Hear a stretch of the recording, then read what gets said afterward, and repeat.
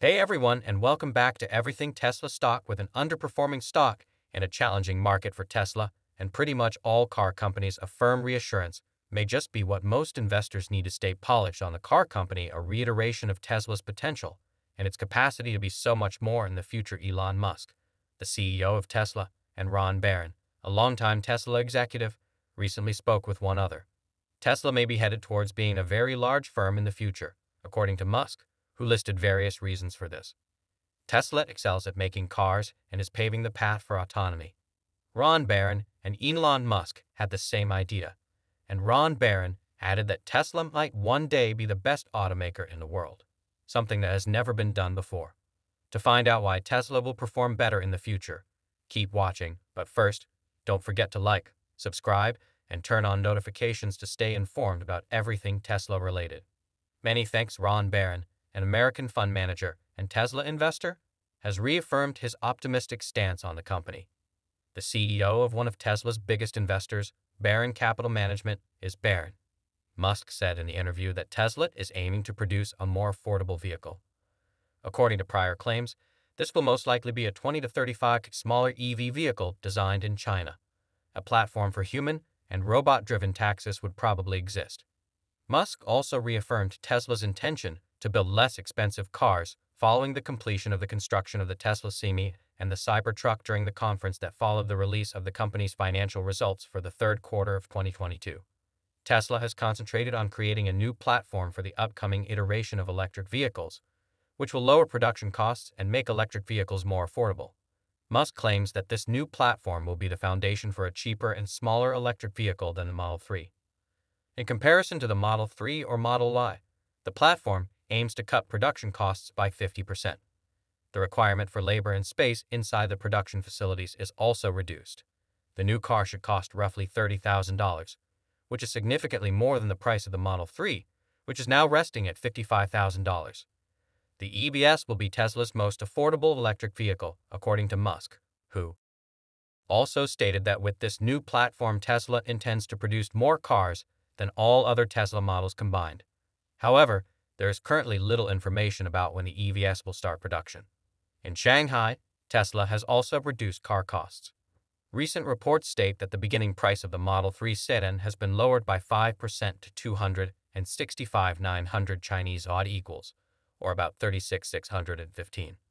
The price of the Model I sports utility vehicle was also reduced. The company was obliged to boost prices earlier this year in China and the US due to growing raw material costs. However, some of those price hikes have been somewhat offset by the price decrease for Tesla automobiles. Musk has acknowledged that Tesla is having difficulties as a result of increasing inflation rates that have increased the cost of the raw materials used to make Tesla automobiles.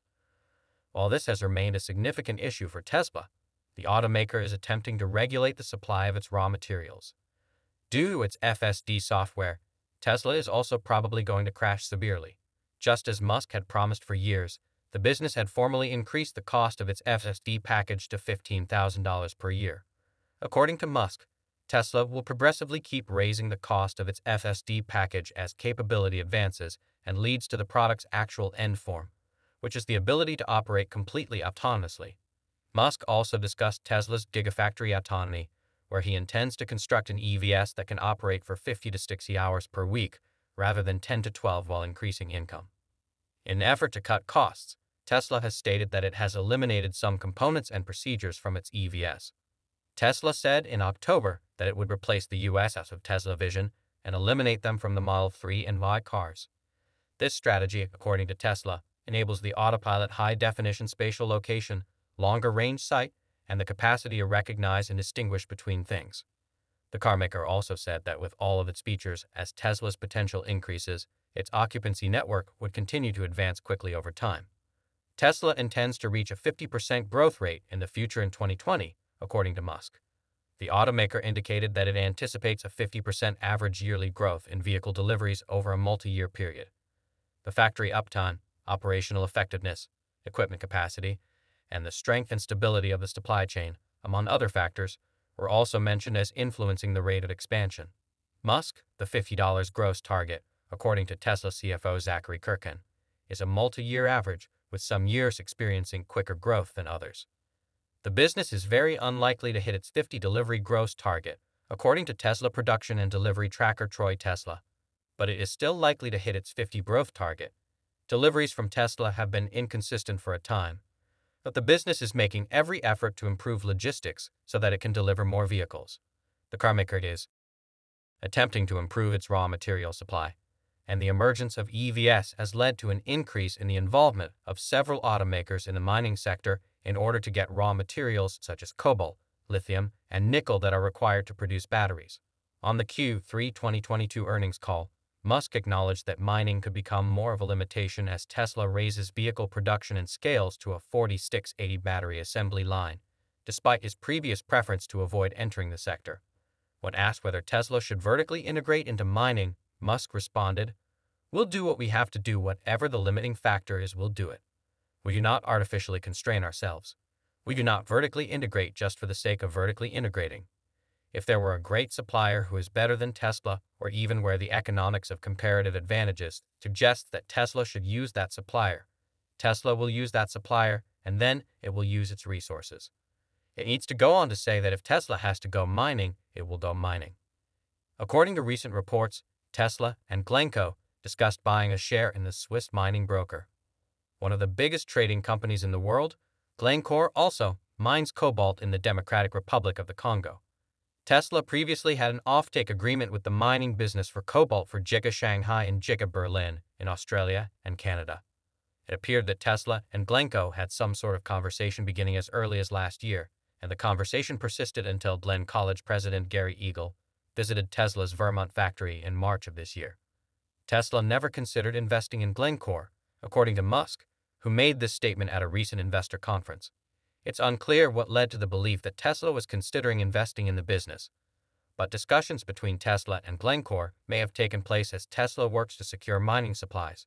According to the automaker, Tesla is moving forward with plans to build a lithium refinery in the Texas Gulf Coast in an effort to gain more control over the supply chain of electric vehicle batteries. Tesla had to confirm this during a conference call while responding to a question about the company's progress in developing its new 46AD battery cell technology. Elon Musk assessed lithium prices as being fairly expensive and added that businesses have been frequently urged to begin refining lithium in order to relieve supply chain bottlenecks of vital components used in lithium-ion batteries and to address Tesla's delivery issue. The automaker utilizes driverless trucks to deliver packages. In terms of autonomy, Tesla is far in front, and it will keep this monopoly for a very long time. In contrast to many of its rivals, Tesla also produces an EVs that is profitable. If Tesla is conducting a share repurchase, a low share price could actually be preferred rather than a high one. Musk claimed that Tesla might create a self-driving car that costs the same to manufacture, but is 5 times as helpful when discussing a 5-fold increase in the utility of Tesla vehicles. Do you believe Tesla will be successful in doing this? If so, it may enormously boost its revenue. Don't forget to share your opinion of Tesla in the comments section below. Go ahead and click the next video on your screen if you want to learn more about what Tesla has been up to recently. Hello there.